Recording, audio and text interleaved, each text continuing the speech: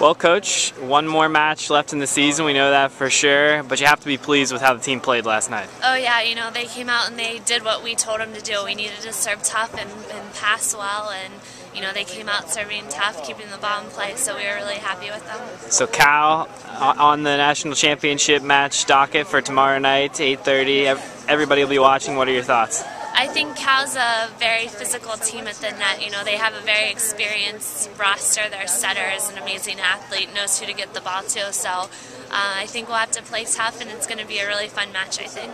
What's the mindset for a player coming into a national championship match like this? I think the key is being relaxed and being ready to go, so kind of finding a balance in between the two.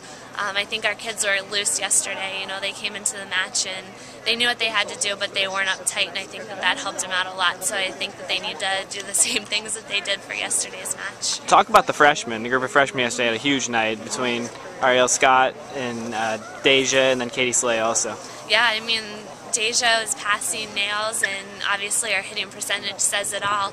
And I thought Katie Slay came in and made a few kills right away that kind of kept Texas off balance, and Ace Scott played great. So I think all three of them, with the combination of Carp did a great job setting, and our older kids did a good job of what they needed to do. What types of things does Cal bring to the table?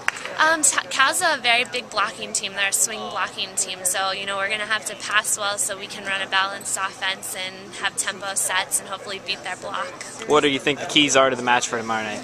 Always serving and passing. I think that controlling the ball on our side and getting the ball past their block and being able to defend the shots that they hit. So hopefully we'll be ready for that.